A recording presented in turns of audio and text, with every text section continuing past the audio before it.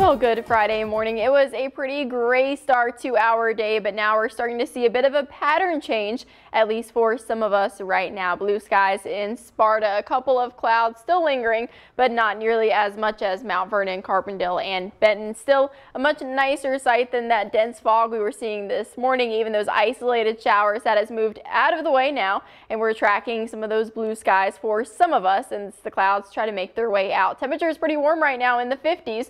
Low 50s for most of us. Union City, though, hitting mid 50s. Murray at 54 right now. Bit cooler in our northern counties, 53 in Mount Vernon, 50 in Marion and Carmi. And overall, it should be a fairly mild day temperature-wise, especially for this time of year. So this morning we started off down into the 40s and 50s. By lunchtime, hitting about 56 degrees, and by this afternoon, climbing a little under 60 degrees. Those clouds continuing to clear. So this morning we had that dense fog advisory that expired at 9 o'clock. Those isolated showers moved out of the way with it. By lunchtime, still mostly cloudy for most of us, but then partly cloudy this afternoon. Clear skies by 7 before the clouds move back in overnight tonight. So today, threat tracker is fairly low. We're tracking those clearing skies and pretty warm conditions overall. Tomorrow, though, those widespread showers do return, especially for the first half of the day. And then Sunday, the second half of our weekend, much calmer with some partly cloudy skies expected. Right now, though, we've got that system we've kind of been keeping an eye on. That front moved through early this morning.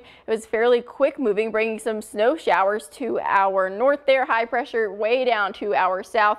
Fairly quiet now, though, that a lot of that has moved off to our east. Still tracking the clouds, though, for a lot of us. Temperatures in those mid 50s. By this evening, starting to clear out a bit more. Could maybe see some sunshine if it's timed just right.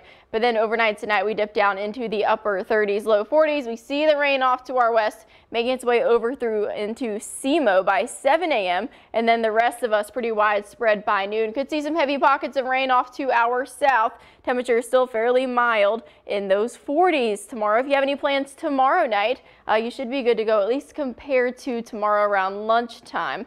Still tracking a couple of isolated showers into the overnight hours, but really shouldn't be as bad. Rainfall forecast for the next couple of days. We could pick up a little bit more rain.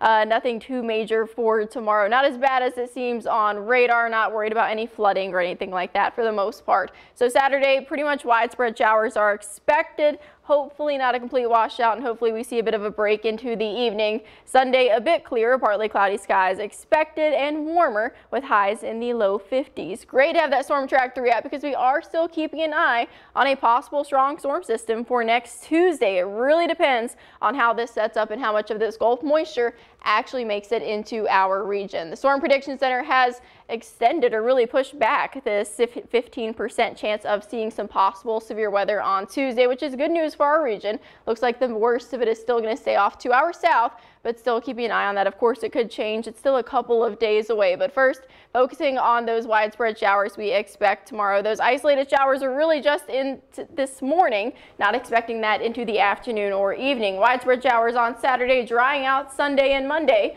Highs in the low 50s. Again, Tuesday is really the day to watch. Out of all the shower chances we have on the board, that is the day we could possibly see some storms. I'm just happy it's fairly warm. We've got some cold temperatures around the corner for us. All right, let's enjoy the warmer temperatures while we can, right? Yes. All right, thank you, Katie.